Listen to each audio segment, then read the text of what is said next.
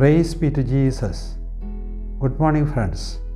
Today, the first Thursday of the period of Elijah, Moses, and cross.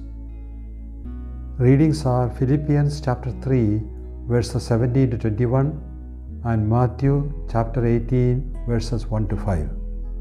In the Gospel of St. Matthew, we find the disciples coming to Jesus and asking him a question: who is the greatest in the kingdom of heaven? Actually, what they wanted to ask was, who is the greatest among them? Among them, this conflict and controversy was raging for a long time. Who is the greatest among them?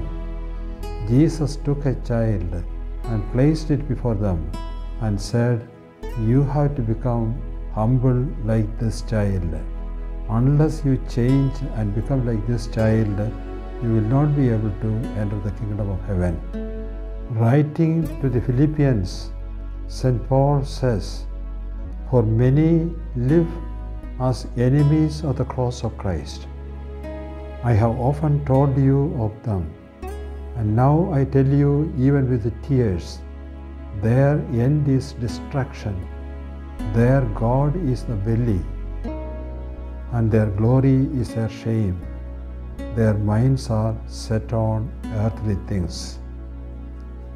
Jesus did not want his disciples with their minds set on earthly things. Lord Jesus, you want your disciples to be like children, humble and trusting in the Father.